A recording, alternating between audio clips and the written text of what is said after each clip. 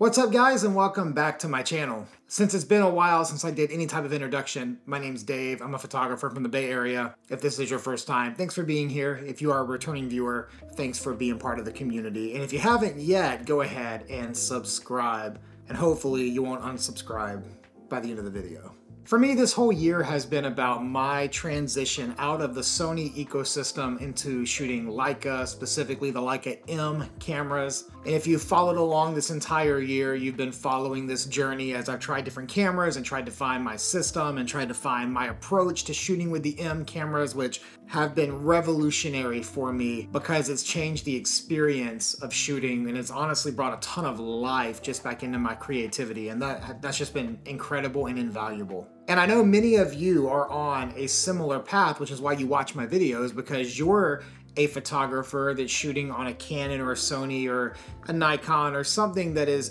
you know, a bit more modern and very advanced in its feature set, and you're asking yourself about what it would be like to move over to something like a Leica M.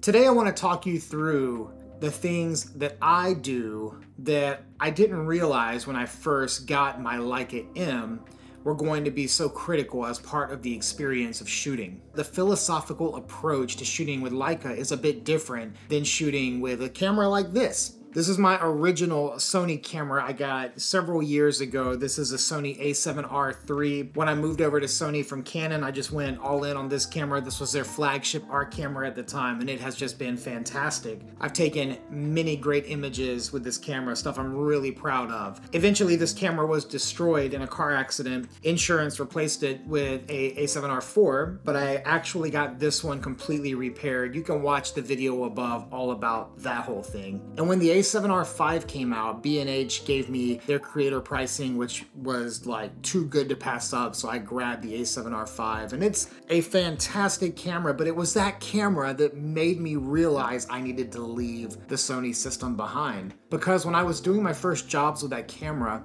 and even some of my personal stuff, when I first took the camera out, it was almost effortless in every way. I didn't feel like much of an artist anymore. I felt like I was good at going places and I could go find cool places to be, but the camera did all the work in capturing great images. The autofocus is unreal. The sensor has so many stops of dynamic range. It didn't matter if I over or underexposed, it just didn't matter anymore. The camera is such an advanced camera. It's like having a computer with a lens attached. And I began to realize that for the last several years, I've been relying more and more and more on the camera body to do the work that I used to enjoy doing. I used to enjoy the imperfect shots or the act of shooting and figuring out how to get just the greatest thing out of my camera and lens, because back when there were more limitations in photography, we had to work a little harder. Today's RAW files are so flexible in any system that it's almost difficult, I even want to say, to get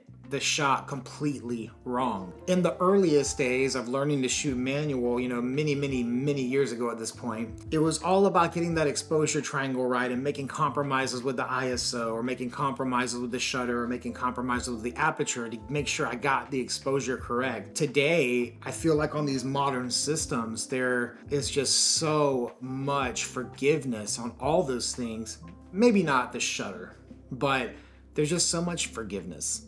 For me, it almost made photography not as fun. When I got the Leica Q2, the experience began to evolve, but I didn't realize how far it was going to evolve until I got the M. All that intro to say, this is how I approach shooting the M, and it's different than how I did it first. And here's the big thing. If you went out today and you're coming from Sony, Canon, Fuji, Nikon, and you're used to shooting these modern systems, and you get a Leica M, you're probably thinking, okay, I need to shoot fully manual as I've always done. I need to make sure that I'm balancing the shutter and the aperture and the ISO to get the right exposure. So in my earliest days of shooting the M, I was twisting the dial. I was popping the ISO ring up and spinning it around. I was constantly moving that aperture, just trying to get everything right.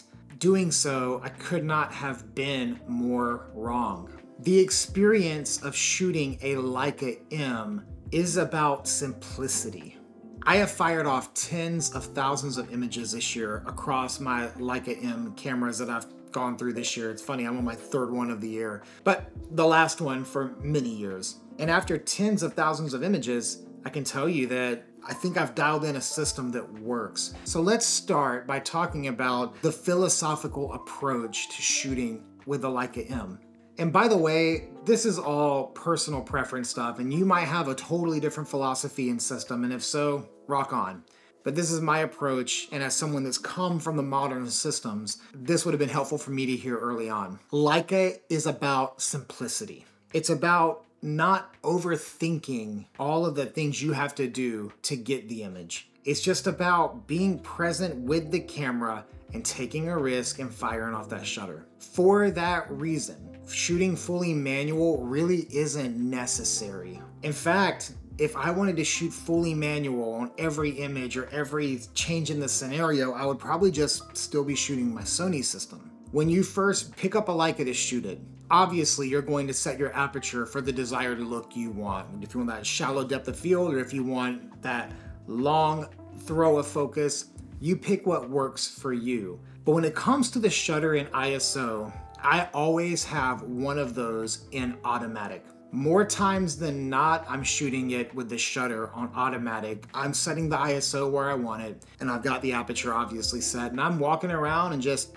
shooting automatic on the shutter. Now, there's a time where that isn't true though, because a grainy, sharp photo is a better photo, in my opinion, than a slow shutter, blurry photo that's completely clean of any grain or noise. So if I'm in lighting where the shutter is going to be too slow, I will put the camera at the shutter speed, which I know will be tack sharp, and I will change the ISO to automatic to make sure I have enough light hitting the sensor. So philosophically, I'm not shooting fully manual anymore, and I haven't really all year. I am mostly shooting with the shutter on automatic with my ISO defined, unless there is a lighting need where I need to get the shutter to stay nice and fast, and I can alter the ISO into automatic to make sure it is performing how I want. And that is philosophically how I shoot the Leica. It's easy to overthink shooting Leica if you come from something as complicated of a menu as Sony, all the settings and all the things you can change, and then you're flipping around your shutter, your aperture, you're constantly moving your hands all over the camera. Again, philosophically, this is just meant to be a different experience. And so ultimately, it's about simplicity. It's about not overthinking the experience of shooting your photos and getting your best work, because you want to be the artist, you don't want to be a technician.